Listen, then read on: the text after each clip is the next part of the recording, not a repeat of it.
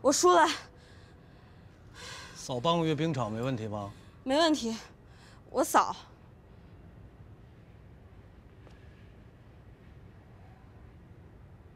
你呀，天天跟人罗竹军较劲，你知道人家这陆地训练了多久吗？从8、9岁就开始练，就这一项就练了3000多个小时。你多大岁数开始练的？ 中午之前，50组登冰，50组布袋，没问题吧？没问题。练。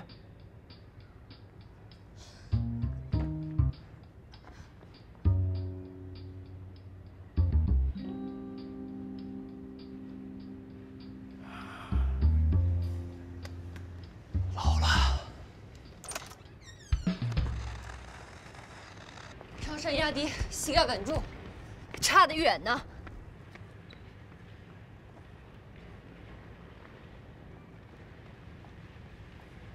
你等着，我早晚有一天会在冰上超过你的。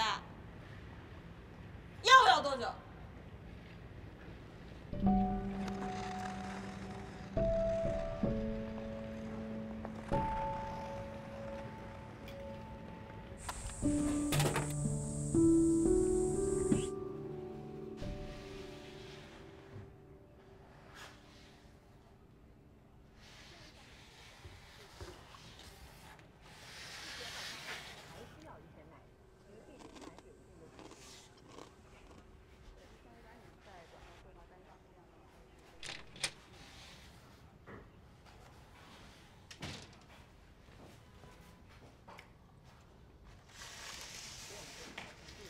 教练，你不休息，明儿不训练了？嗯？我不累。不累，上外头跑圈去。锻炼一下体能。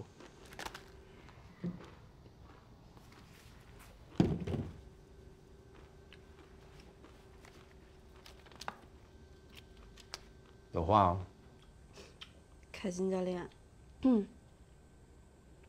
我来就是想问你，这没几天就要考核了，你一直不让我上冰，是不是因为我真的特别差劲，没有天赋？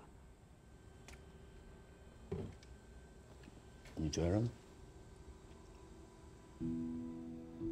之前有人说过我没天赋，说我在这条路上我走不远，但我一直不愿意相信。 我入了队，你一直让我做陆地训练，我觉得没问题，因为我基础差。那我基础差，我就该练。但是我练着练着，我看他们都能上冰了，我却上不了冰，我就在想，有时候我就在想，是不是我不是这块料啊？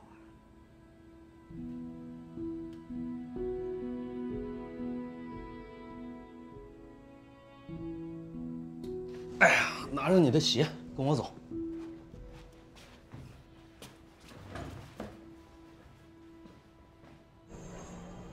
教练，试训那天，我妈跟您在冰场上聊天，您是不是之前也认识她呀？你哪那么多话？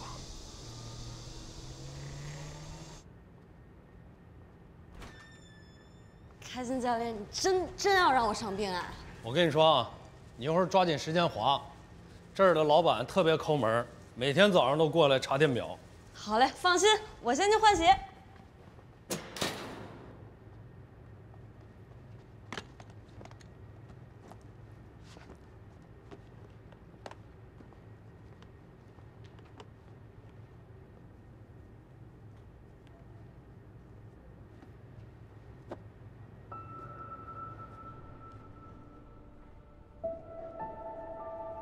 这老陈咋系个鞋带儿这么磨叽呢？你不懂，他这是迷信。甭管什么时候啊，他穿鞋啊都这么绑。系个鞋带都这么费劲。这是我爸教我的系法，说这样系不容易松。你爸就叫你系个鞋带啊？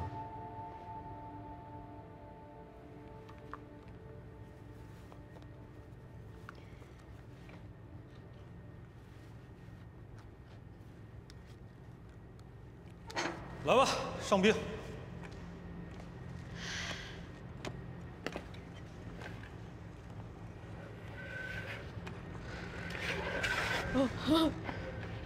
重心压低。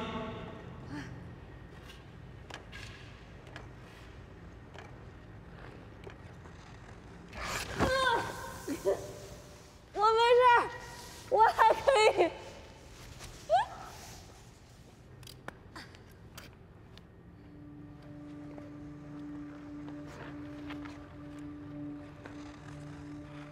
想一下皮筋训练的时候那个脚的斜度。重心压低。3。我做到了，我做到了。再来一圈。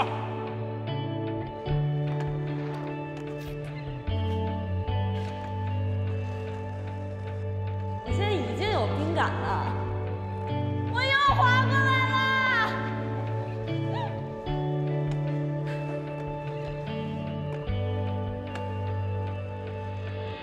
我已经连续2个弯没有摔过了，太爽了，开心教练！啊，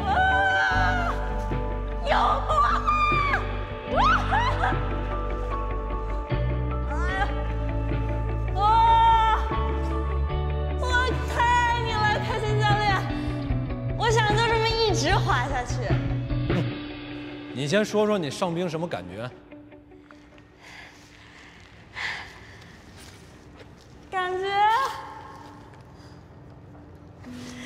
感觉整个冰场都是我的。之前过弯的时候就想着下一个弯要怎么过，我现在一过弯，我就特别期待快点到下一个弯。对冰有渴望是好的，但是你要记住这种渴望，不管你到什么程度，将来取得什么样的成绩，都要记住。行了，今儿到此结束，明天继续陆地训练。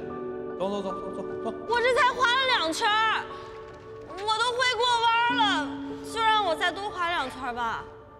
刚刚在我办公室，你说你怀疑自己是不是这块料啊？现在已经上冰了，可以滑了，那就证明你是这块料，这是个好事儿啊！走吧。是，这是好事儿，但是，既然已经让我上冰了，那为什么不能让我和他们一起上冰啊？你过来。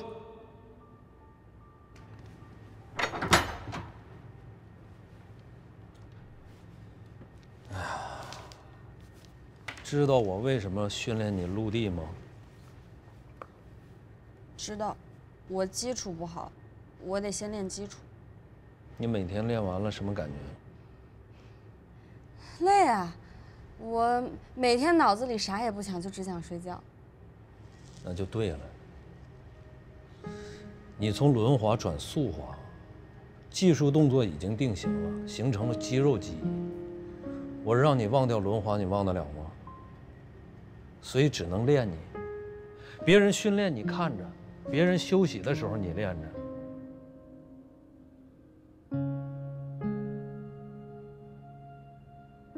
把你练得精疲力尽，什么都不想了，脑子里只有我告诉你的技术动作，把轮滑彻底从你骨子里把它忘掉，明白吗？那我之前错怪你了。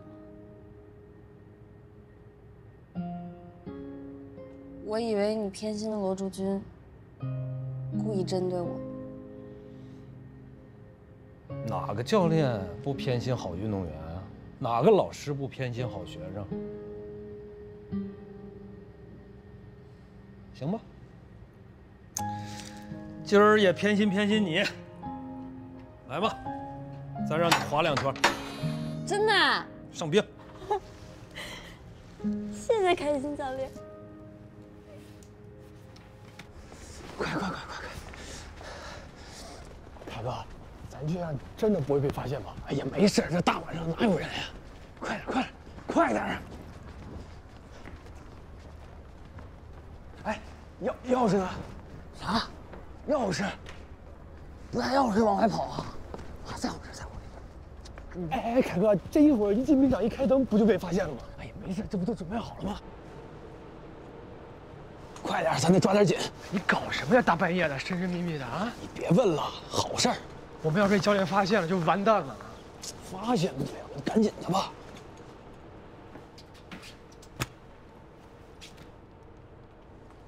好东西啊！荷兰产的，还是老陈识货。那你咋不早拿出来呀？啊，你赌啥呀？我不得先验验货呀。老陈，咱俩脚一样，你试试。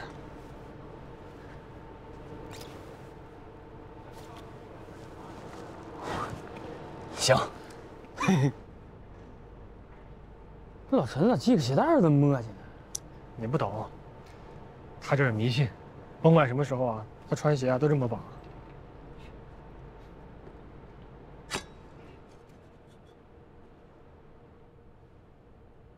跑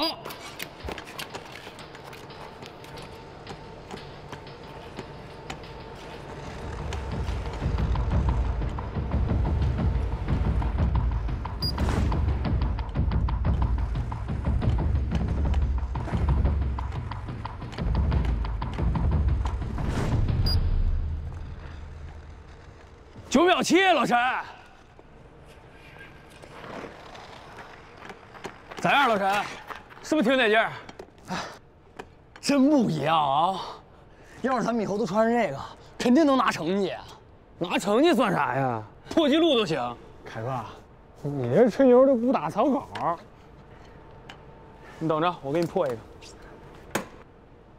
跑！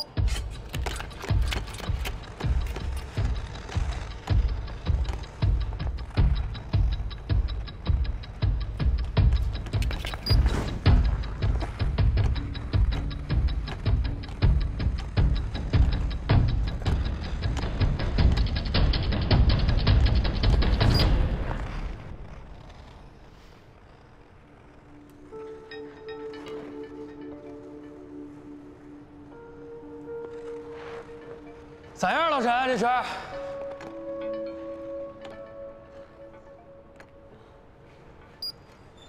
哦，没掐好。不是吧？我觉得这圈挺快的呀，可惜了。这有啥可惜的？你要觉得可惜，再滑一圈呗，重新给你掐。什么叫再滑一圈啊？那第一圈跟第二圈感觉能一样吗？那你滑2圈跟1圈不一样吗？对你来说？我训1天练了，咱都训1天练了，滑一圈得了呗。你要不滑的话，你下次再滑，是不是？下次再给你掐。你是就跟底下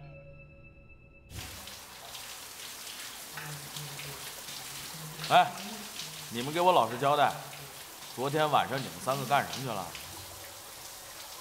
是不是偷偷去花滑队看妞去了？跟你有关系吗？哎呦，刘启明穿一红内裤，哎，刘启明穿一红内裤，哎，你给我老实交代！啊，你！我国政府表示，完全支持北京市政府和中国奥委会的决定。德国的柏林市、我的伦敦、澳大利亚的悉尼、巴西的巴斯亚的城市申请主办2000奥运会。我没听错吧？北京要举办奥运会了？哎，这奥运会咱能参加吗？哎，跟咱都没关系。那北京要举办那叫夏季奥运会，又不是冬奥会。再说，到时候咱都多大岁数，还滑动吗？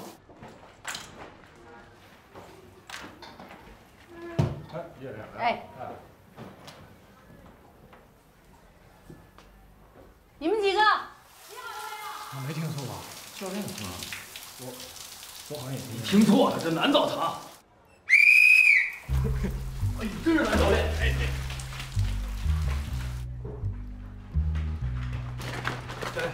师傅，今天下午不训练吗5分钟以后啊，国旗底下集合，最后到那个跑5公里。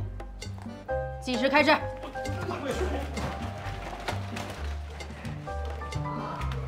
快点，快点！这么着急找你们，是有重要的事情要宣布啊！我打起精神，错过好消息我不负责啊！早上的广播都听见了吧？咱们国家呀，已经准备申请奥运会的主办权了。那咱们冬季项目也不能拖后腿啊，要迎难而上，是不是？明年阿尔贝维尔冬奥会，咱们短道速滑将会被列为正式项目，这个传言都听过吧？现在啊，我要告诉你们，这事儿啊，已经是板上钉钉了。也就是说，明年我们就可以站在冬奥会的赛场上，为我们国家争金夺银。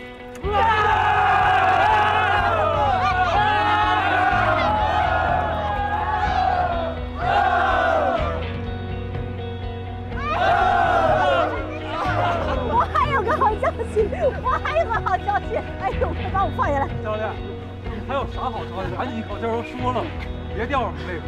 我还有个好消息啊，就是国家队的选拔赛啊，时间提前了，在北京。这个咱们省队参赛的队员名单，昨天晚上就已经到队部了啊，现在应该是已经贴到板报上了。行了，都去看看吧，散会。哎，明天啊，训练不准迟到，听见没有？撑场了。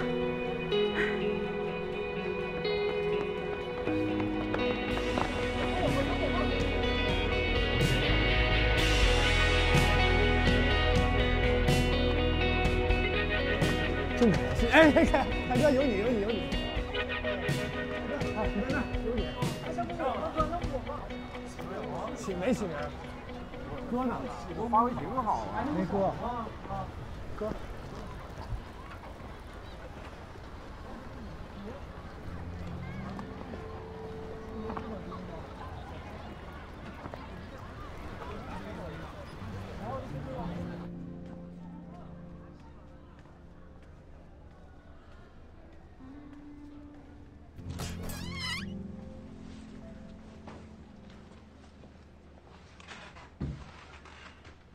凭啥郑凯新才来1年多就参加国家队选拔了？人成绩突出呗。我看他性格还突出呢，关键是咱队长都没在名单里啊。队长，咱打饭去啊？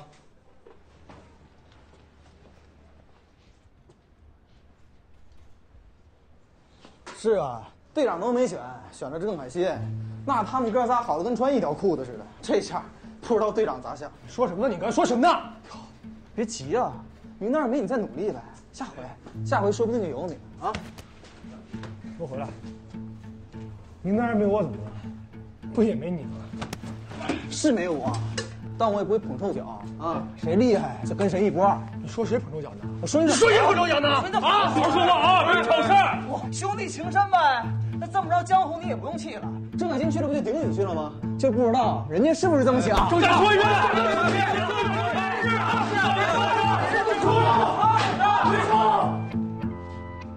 头儿上！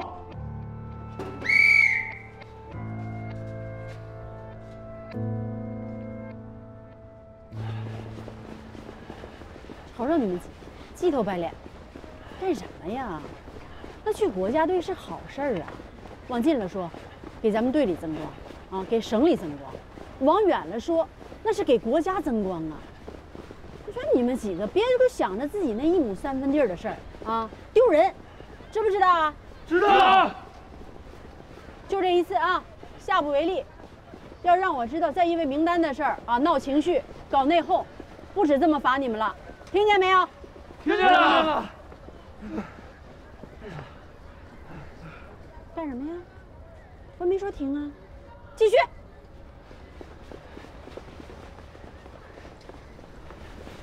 师傅，我想跟你聊聊。聊名单的事儿啊。昨天呀，停电了，领队呢拿着个手电筒抄的板报，落了一个人的名字。放心吧，有你。不光是你，这个张超啊、江红啊，虽然名单里没有啊，那也得跟着去，是吧？这么好的机会，得去帮忙啊！趁这个机会好好学习学习。2个月的时间啊，还有2个月的时间，都给我好好训练啊！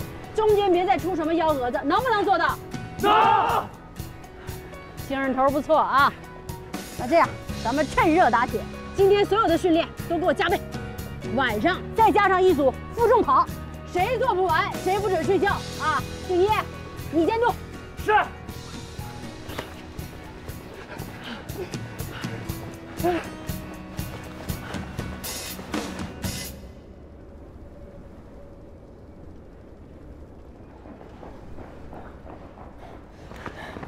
老陈，啊，你说赛场上有朋友吗？上了场就只有对手，那下场了呢？下场当然是朋友啊。那你说咱们是对手大过朋友，还是朋友大过对手？我跟你说明白了吧，老陈，我是咱教练领进来的，但要是没有你，没有江红，我也不可能这么高兴的留下来。在我心里，没有什么比咱们哥仨的感情更重要。那不是花滑那新来的那几个吗？你看，看什么看？有什么可看的？好凶啊！哎，他刚才冲我笑了一下。行了，别看了，走了。白衣服。哎，行了，别看了，快接着跑。花滑在住几号楼啊？教练来了。啊，哪儿呢？快点！在你们心里呢。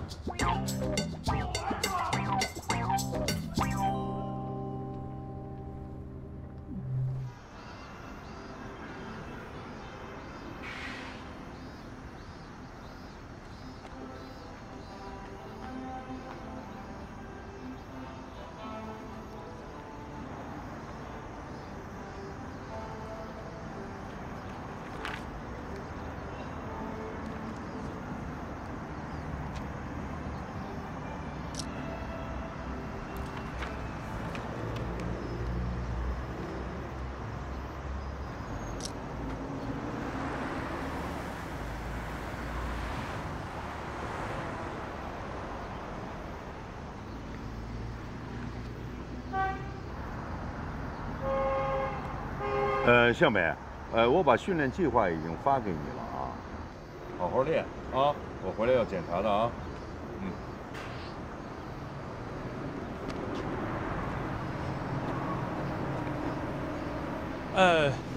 陈敬业教练吧？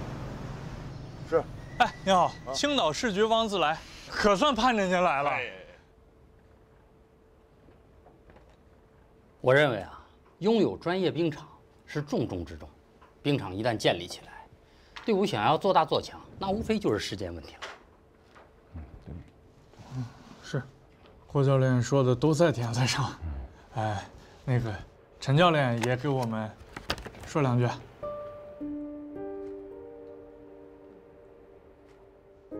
陈教练，其实，问题都明摆着呢啊！这个你看，北冰南展这个计划现在最困难的就是，对于这个基层人才的挑选和培养问题，啊，南边跟北方有很大的区别。你看，北方一入冬，自然冰场有很多，就是大人和小孩都有滑冰的这种传统，这南方就不一样了。啊，当然了，建立这个商业冰场啊，然后还有滑雪场啊，这对于冰雪运动确实是最直接的一种办法。但要扩展开来，那也要5年跟10年的时间。哇，我觉得，是不是还有一些别的办法？那您有什么窍门？您传授传授。不是什么窍门，大家都知道嘛。我们可以从强队去买人才，对不对？但是呢，我觉得这种做法有点投机取巧，跟我们建立一支真正有实力的队伍的初衷还是有相抵触的。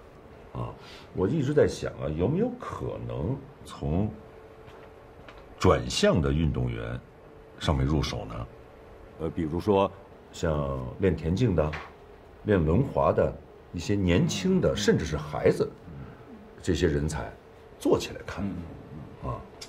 你这个想法有道理。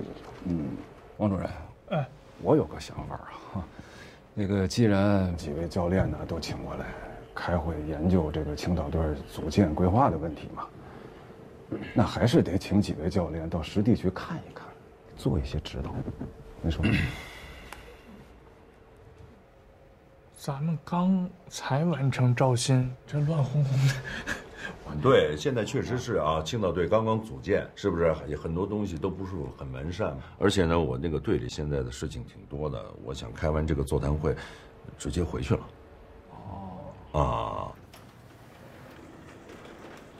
主任，今天下午还有一台曾主任那边转过来的，到时候就辛苦您了。知道了。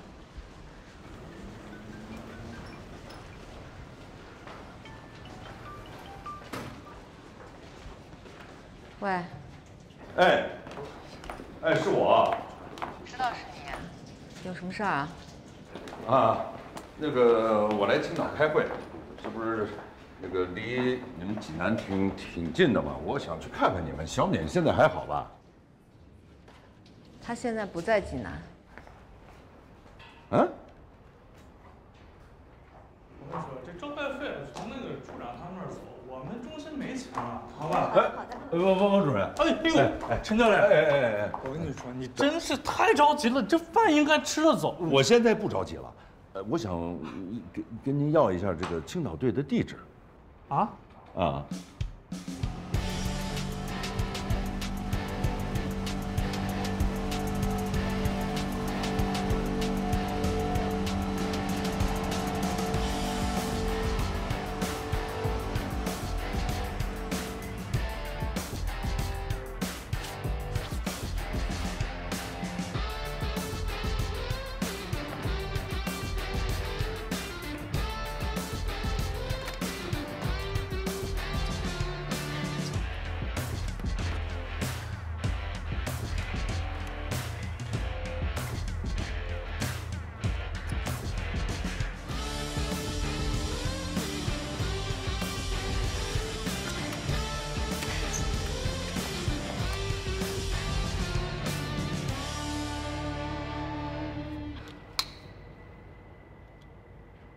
你怎么在这儿？这话我该问你吧？你在这干什么呢？当冰场的清洁工啊？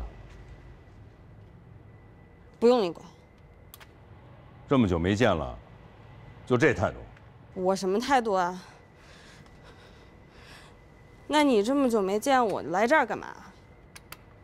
我妈跟你说我在这儿的吧？我滑冰，我妈同意了的，签了字儿的。现在我监护人是她。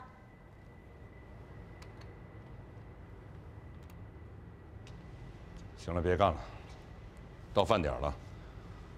那个，你们队在哪儿吃饭啊？带我去看看。我不能走。我答应我教练要把这儿都打扫干净的。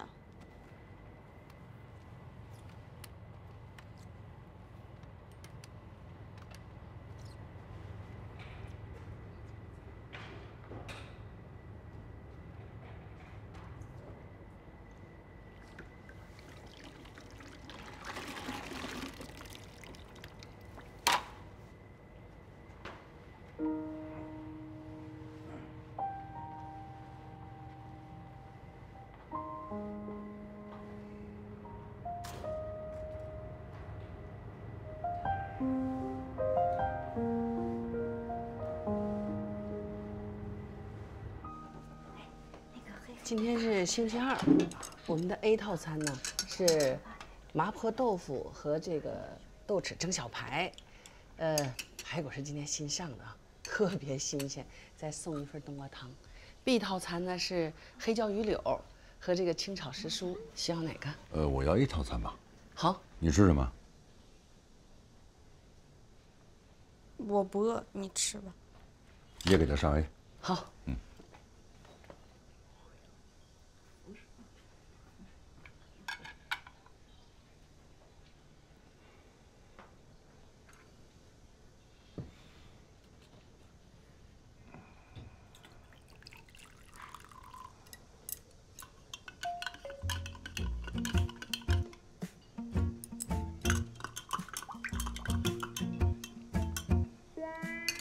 别玩手机了啊！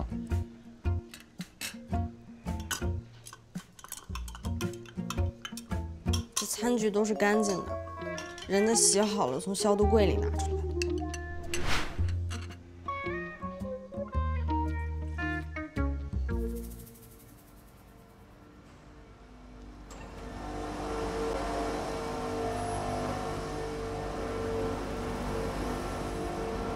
师傅，看见那个扫冰的那个队员了吗？啊，看见打扫那个冰场的那个队员了吗？他跟一个男的走了。男的？啊。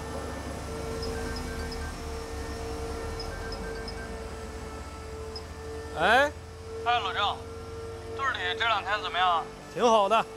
你要是不骚扰我就更好了。我也不想啊。但是领导呢，总会给咱们出一些艰巨的任务。我现在招新忙得晕头转向的，你说你不帮我，你又耍什么花活啊？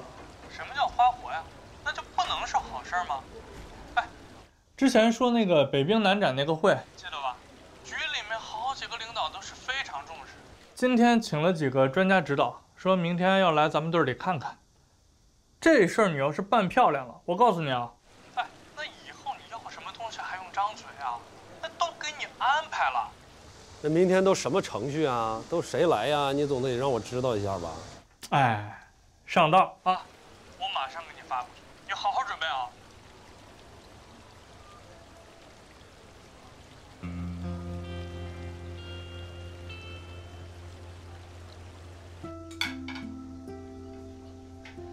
哎，排骨蒸好了。哎。这排骨啊，是我们这儿的特色，多吃点儿。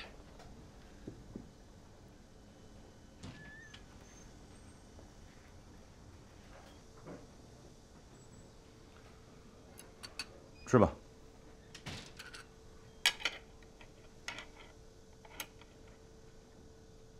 嗯。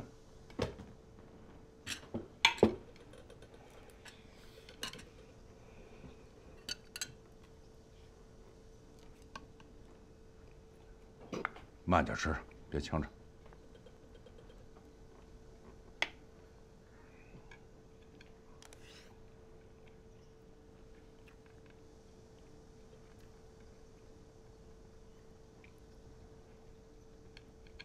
你玩干嘛？因为别的事儿才来青岛的，凑巧呗。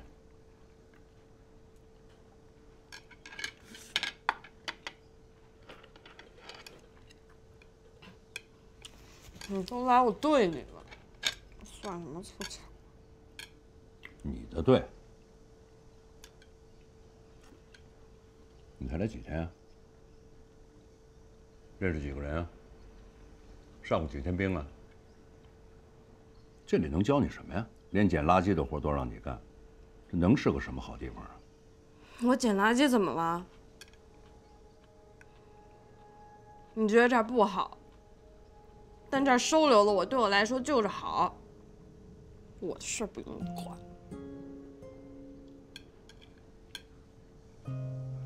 陈冕，我的意思是呢，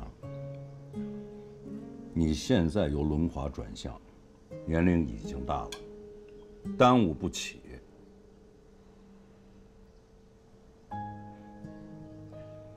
你要真想学，那要找一个专业的队伍。起码能用上专业的冰场。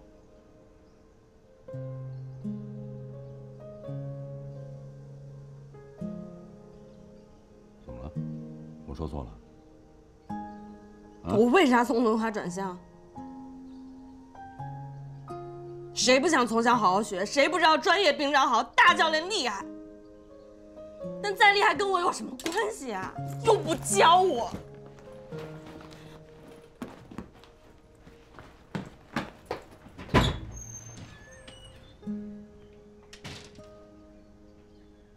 刚才那个叔叔真是挺严肃的啊，我都没敢打招呼。我觉得陈冕他爸爸气氛一度一直在看我们，我的天！是我们教练吗？哎，教练！教练！看见陈冕了吗？跟他爸在王妈那儿吃饭呢。行，你们回去吧，路上慢点啊，注意安全。好。麻烦您结着账。哎，这咋不合胃口啊？来吃点这个，咱东北人呢就好这口。您怎么知道我是从东北来的呀？你看这话说的，那陈冕是东北人，他爸爸也是东北人。那个，哎呀，这饭凉了，要不热一热啊？啊，不用。这一凉就不好吃了，就不是个味儿了。人也是，你说有啥解不开的呀？是不是？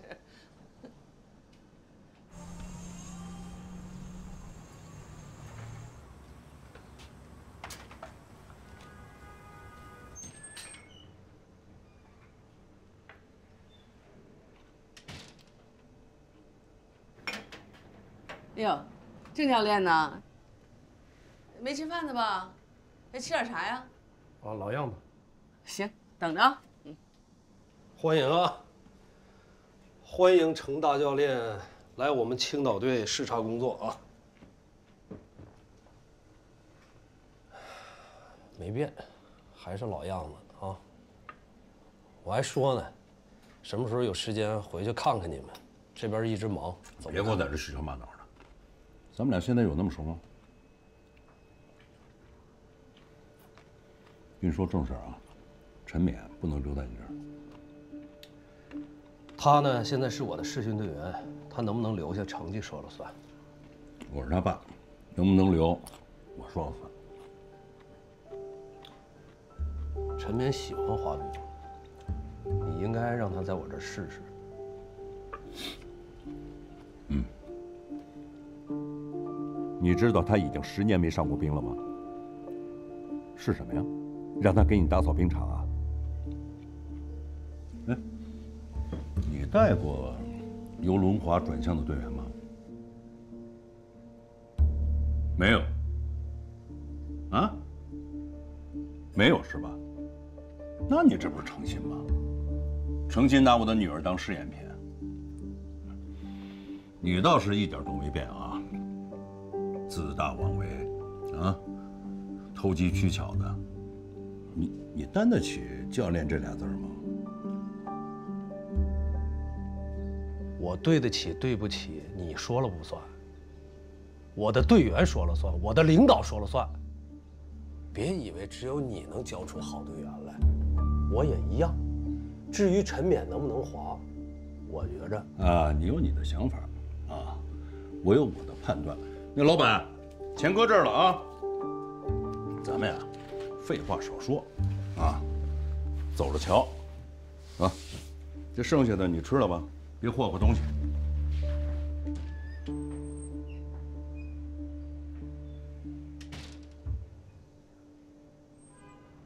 老王，把明天什么参观给我取消。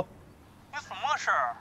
我这3个领导4个教练，你说取消就取消？再说你怎么跟我说的？我怎么说的？我答应你了吗？我认真考虑过了。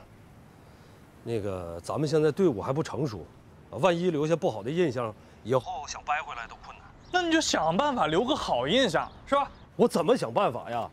现在咱正式队员没有几个，剩下的都是试训队员，那水平参差不齐。我不管，你就是演，也得给我演个世界冠军的水平。我说不能来就不能来。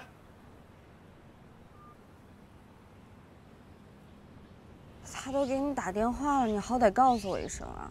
这冷不丁的冒出来，谁受得了？我哪知道他会去找你啊？我这手术一台接一台的，我还想着给你打电话呢，结果你手机关机啊！我不管，你要是还说话算话，你就赶紧过来把他带走吧。陈冕，他是你爸爸，不是你的仇人。你瞒得了他一时，你能一直都瞒着他呀？这次正好是一个机会，你跟他说清楚，挺好的。关键是我和他没什么好说的。哎呀妈，这事儿就是你一通电话引起的，你得给我想办法解决。哎呦，我这儿忙着呢，最快明天下午吧，我赶过去。你爸脾气不好，你不要跟他吵架啊。你把他惹毛了，你不好收场。我知道了，知道啦。那我等你过来啊，你赶紧的，等着你救火呢。拜拜。嗯，拜拜。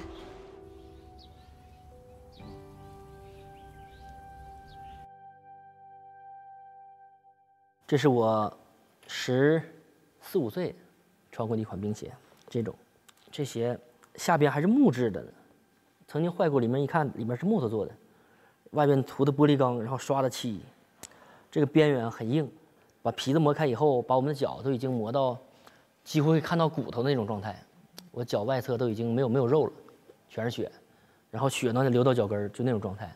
我们每天也在坚持这么滑。咱们进口的东西吧，那染是得拿外汇，没有。就我们那个刀，荷兰、挪威那个刀啊，怎么整来的呢？是拿白面换的。那个时候只有国家队的运动员才有比这个全国比赛哎呦，我们一看这个冰刀冰鞋，我们都没见过呀。就在所有人的想法里，就是做些很难，就不可能。所以我觉得，我应该尝试一下。我觉得做这些人也很伟大。前几代或者是再往上几代，可能是没有研究。速度滑冰运动员张红，就是穿的这个国产冰鞋去拿的奥运冠军。我可能没法回到赛场，但我的冰刀我希望一直在赛场上。我特别希望中国的运动员穿自己本国的产品，拿到了奥运冠军、世界冠军，这是我多年以来的心愿。相信每一个人不停奔跑着都有一个原因，从日出到日落，有什么证明我曾经来过？曾有一片雪花缓缓落下在我的手心，落在我的眼里，我的心里从此不曾融化。也许我普通的如此渺小，也许你也一直都还在寻找，可我们都曾如此真实热切地存在过，像空气一样